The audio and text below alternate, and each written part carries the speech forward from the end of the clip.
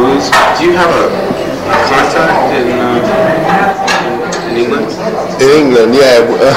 We had some difficulties with it in England because the album was in fact completed some time ago, and it was due to be released on a new independent label, and a lot of things went wrong. We finally got fed up with them and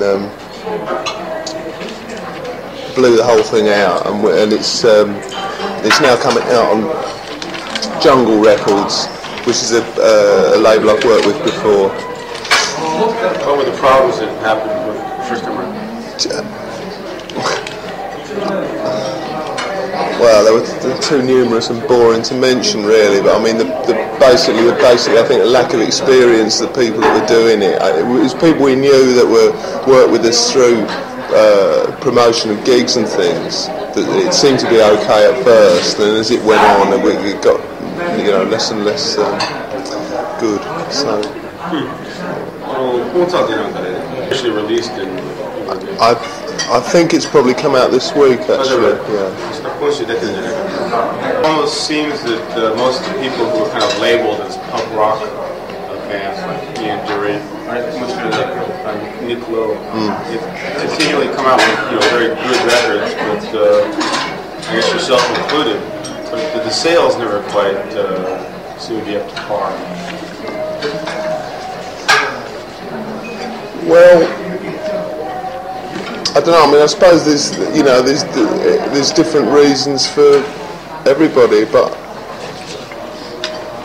I think for one thing, if you're not working through major labels, you're not going to get major sales. I mean, that's just a simple fact of economics. They got the distribution, they got the advertising, all the various powers they have.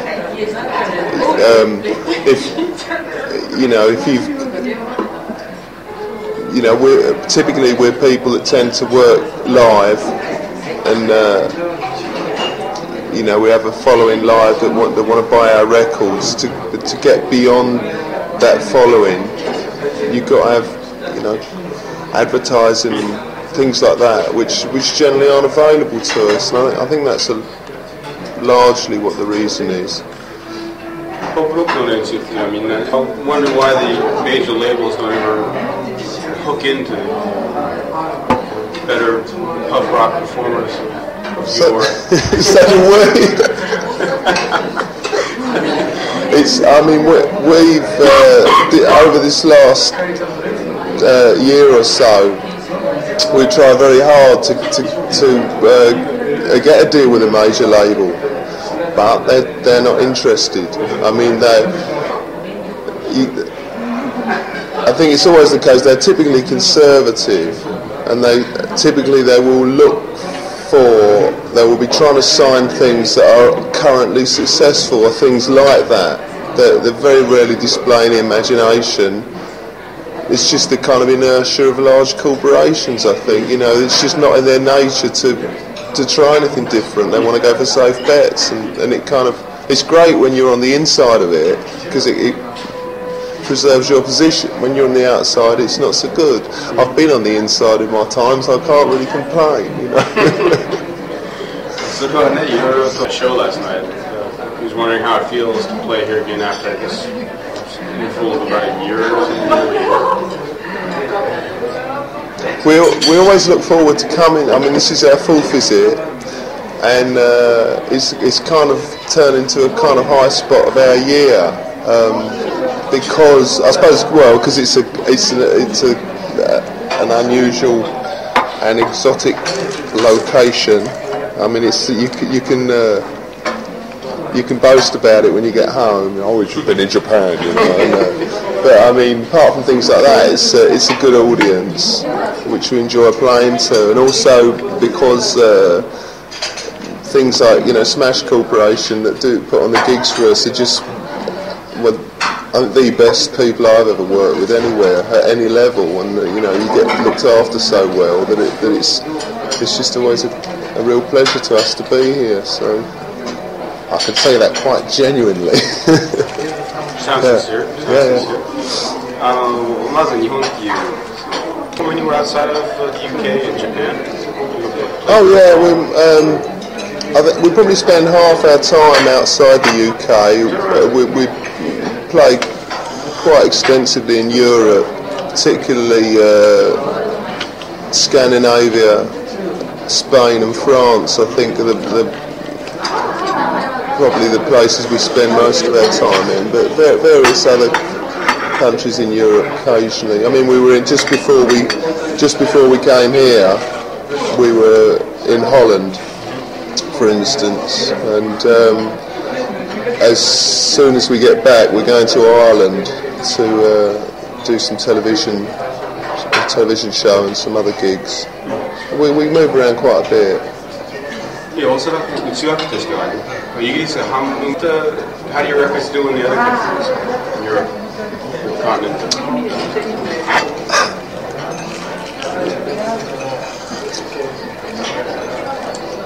I don't know, really. I mean, all I know is how well we do really live. You know, you're much more in touch with what's happening live. I mean, you can, if you're not actually getting in the charts and selling records in that kind of way, it's hard to say how well you're doing, you know, in any particular market. I mean, I know that, for instance, when we go to Spain, we tend to do probably larger gigs there than anywhere else. I mean, we typically play to sort of 2,000 or 3,000 people there, whereas it's you know, on a smaller kind of level elsewhere. But I don't know that we sell any more records there than anywhere else. I know we do bigger gigs there. Seems rather unique. Why do you think you go over big in Spain? You excite that Latin blood there? Something like that. I mean, it's certainly good playing there. There's certainly a really good audience for rock and roll, and I mean, ever since the sort of Dr. Feelgood days, I've just always been used to playing to rather larger audiences there, or rather the audiences don't seem to dwindle. You know, it doesn't seem to move down that much. No, perhaps I've no idea why that is, really. No idea.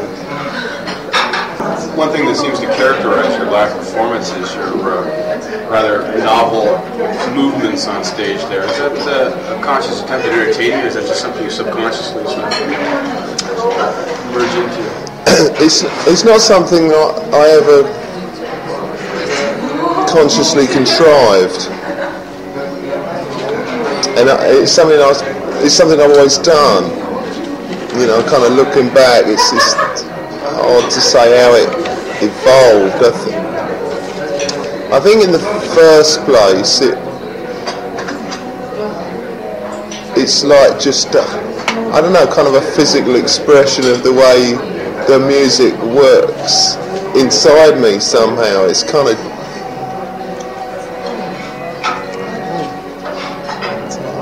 it's sudden, it's jerky, I don't know, but in doing this, I think it probably dawned on me quite early that doing that has an effect on people. I mean, to me, the purpose of what I do, the music I play, is to excite, and I think anything you do that creates excitement is also the purpose, and it's just all wrapped up in it. I mean, it's physical music to me. It's physical. The other performers in the same vein as you were, who belong to the same musical genre, tend to perform in a much more stodgy manner, not quite as physical, whereas you and I guess the bassist Norman almost seem to be on the verge of virtual madness there, the peak of your performances. But is it a border on madness there, or is it something a little more? I don't think you call it madness because we are. I think we're quite well aware of what we're doing. We're not out of control. Haven't slipped into an altered state there. Yeah, I think. I think anybody can understand it. You know, if you're really digging some music, you're listening to some music, and people tend to, you know, jump around when they're doing it. You know, if somebody excites you, you'll move. I mean, even the squarest person's going to tap their foot. It's going to make a move, and it's like that. I mean, what surprises me is not so much that we move around, it's that I sometimes see other people that just seem to stand there, and I don't know how they can just stand there. You know, I think that surprises me, not what we do. You display quite a bit of determination there when you're strumming away there, and you're actually drawing blood from your fingers there. That's I guess the mark of a true determined performer. Yeah, I think I do get completely absorbed in it. I mean, it's hard, you know, it's hard to kind of sit down here now and say what it's like, but it's yeah. I mean, you can literally you know, like you do sometimes literally draw blood. You know, you cut your hands playing. You won't know. You'll realise later on. You won't know at the time.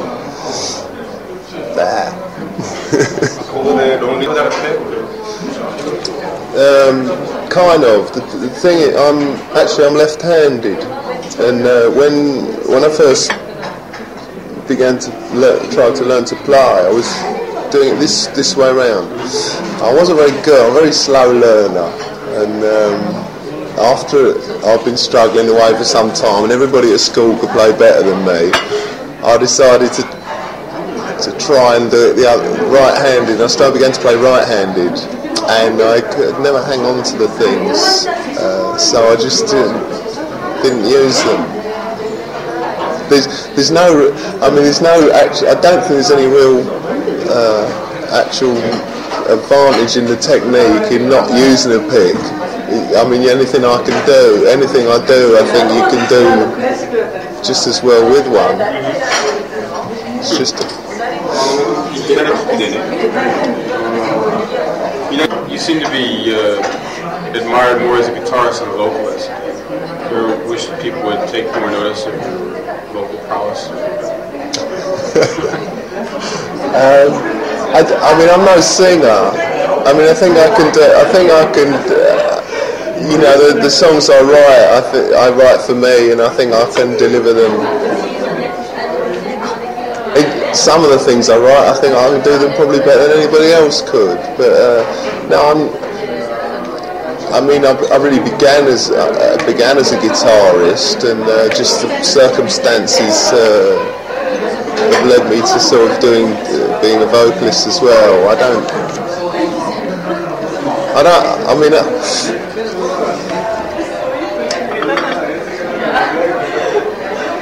When I first got going, when I first began to achieve recognition, I mean, I didn't really look at myself as much of a musician even. I looked at myself as a performer. I don't know. I mean, I don't really estimate myself in any way. I just do what I do, you know, however it comes across. I'm probably a better guitar player than I'm a singer. Yeah. Have you ever considered finding a vocalist by trade to beef up the sound of the band? Do you think it would take away from it more than it would add to it? So obviously when I first began in Dr. Feelgood, the situation was I was in a band that had a vocalist and I was the guitarist, and after that I think the thing was, because I was writing songs and I wanted to sing them, you know, I mean, they're quite individual kind of songs. They're about anything, they're about me. So I like to sing them. I worked for, before this band began, I worked for a while with Lew Lewis, the harmonica player, and he was taking about half the vocals, and that. I quite enjoyed doing that because he got a whole, he got his own songs and we kind of shared things that way. But no, I mean, I like singing the songs. So and I like having also. I think all of us like having a three-piece band. There's something good about a three-piece. It's so basic, and I think we can do everything we need to do. The whole punk rock thing, I guess, in the mid-'70s was kind of heralded as sort of the forerunner to punk. What was the punk movement to you? Well, it's funny when you start. I mean, a lot of these labels are really down to journalists more than musicians. I think that pub rock thing was particularly because the one thing like pub rock was, it was labelled like that. Really, it was more to do. It was a kind of venue rather than a kind of music. There were just gigs going in these places, and more or less everybody doing those gigs was playing a different kind of music. If you looked at all the different bands that were around at that time, they were almost all in a different kind of music. There were, say, Dr. Feelgood was at rhythm and blues, and there were other bands like Brinsley Schwartz and that were more kind of rock, or country rock or things like that. So it didn't really describe a kind of music. And then the punk thing happened. You see, when Dr. Feelgood became successful, I thought it was going to lead to a rhythm and what we call rhythm and blues in England, really. It's, but that kind of rhythm and blues, I thought that it was going to lead to a boom in that kind of music. Well, it didn't. The next thing that happened was the punk thing. But I think a lot. That all happened when we were touring in America in 1976. So I didn't really see it begin. But I know, subsequently got to know a lot of these musicians and realised a lot of them had been influenced by Dr. Feelgood. And I think what they got from Dr. Feelgood wasn't so much the style or technique of music, but the energy and the simplicity. Which was the thing I really appreciated about punk music. I liked it because of that. Because I think one of the things I didn't like about the scene before, when we first began, and I looked around at what was happening then, was it was also very staid and, it wasn't exciting, and punk music was probably the opposite. I mean, there was almost no technique. I mean, some of it was, notoriously crude musically, but the energy was there, which I think should always be there.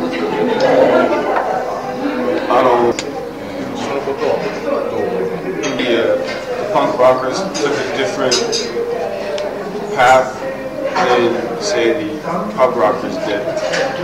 It seems like the people who are involved in the punk movement directly kind of developed in various sundry ways, whereas the punk rockers have kind of continued on the road they were originally on.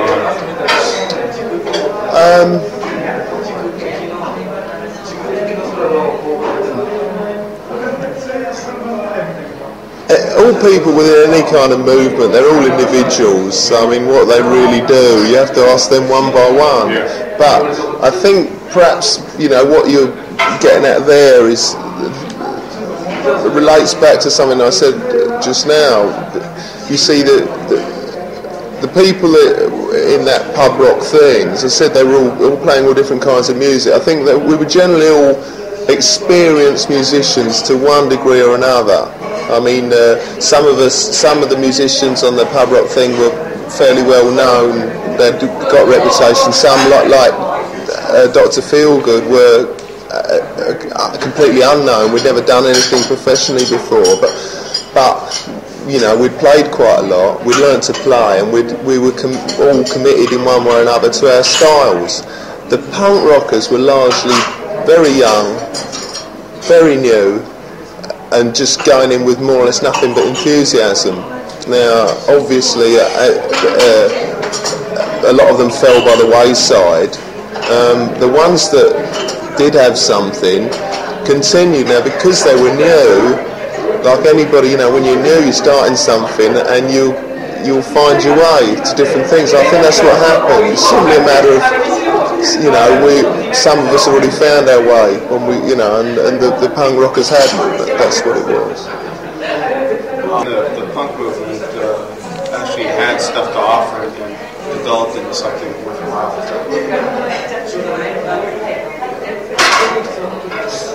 Well,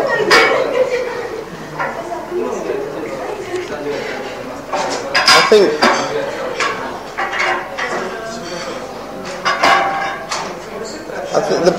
the ones that impressed me most were the Clash. I mean,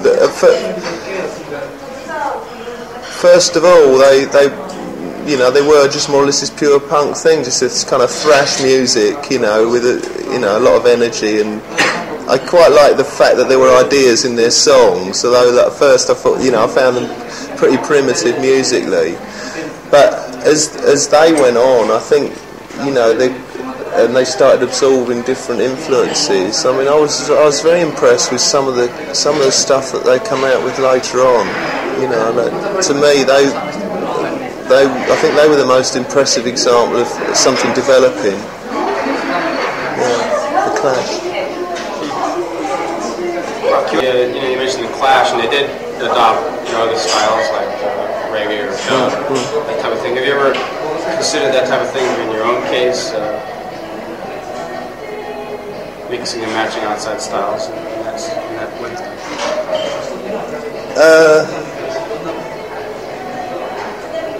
No,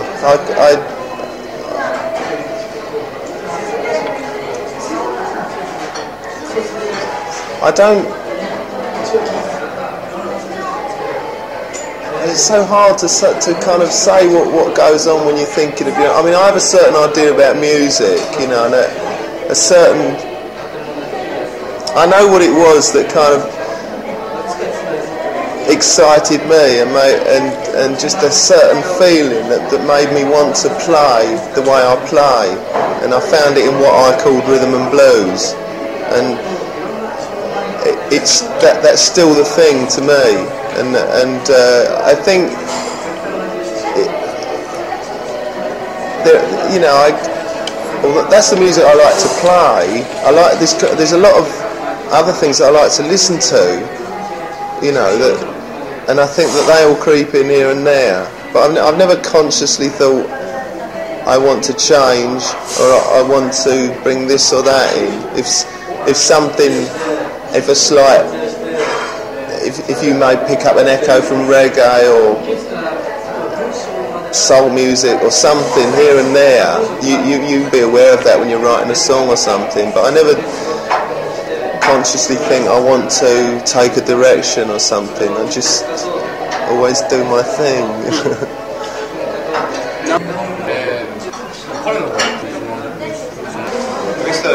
Who's the fellow that opened the act?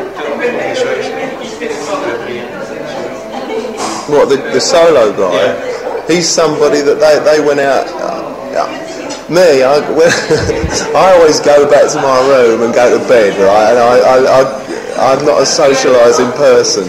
The others, the night before, the others all went out on the town and they saw him playing and they liked it. So they asked him to come along.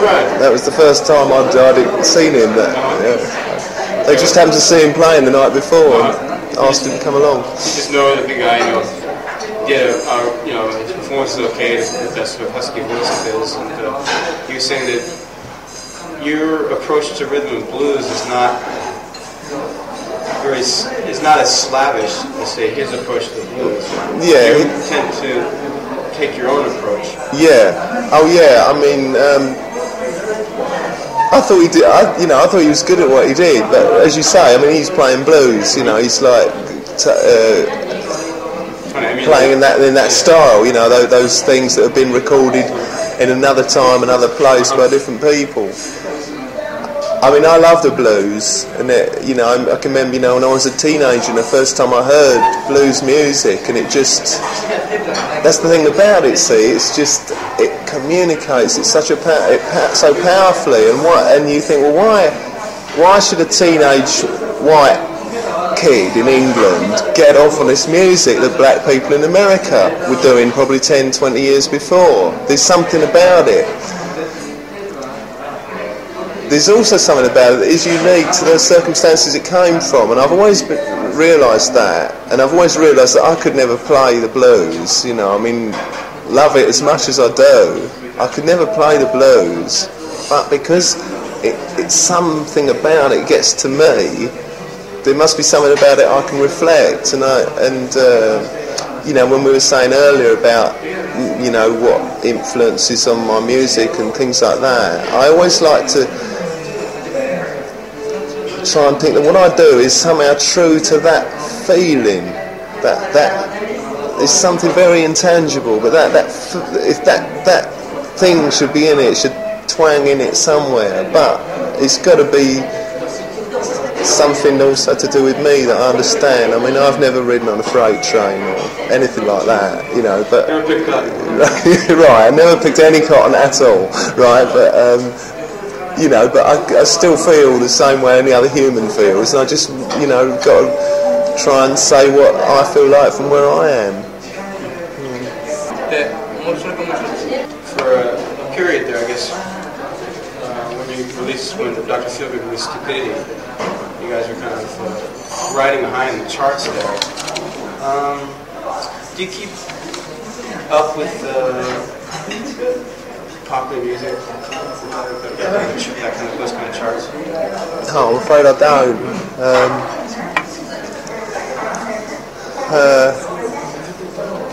Every now and then, you know, we have this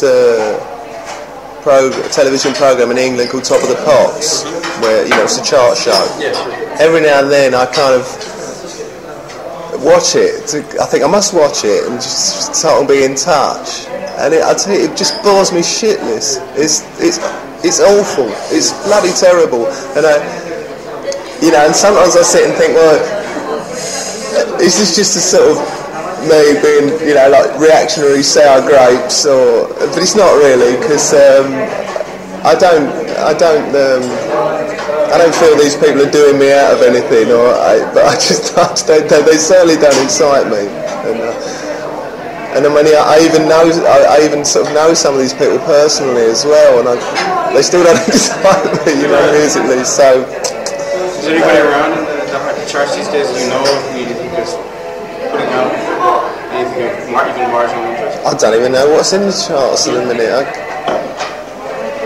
I mean, sometimes you get bands that are really good, like Talking Heads or someone, and they have a hit, and they're a great band, great music, you know, but they're not what we're talking about, aren't they? I mean, at the minute, there's just so much, I'll tell you what, there's so much of these synthesizers, and so much music now that's made by machines, and that I really detest. I absolutely despise and detest it. And anybody that can stand there and with one finger on some stupid silicon chip, and you know, and I don't know where people waste their money on it. It's beyond me. I don't know. What do you listen to at home?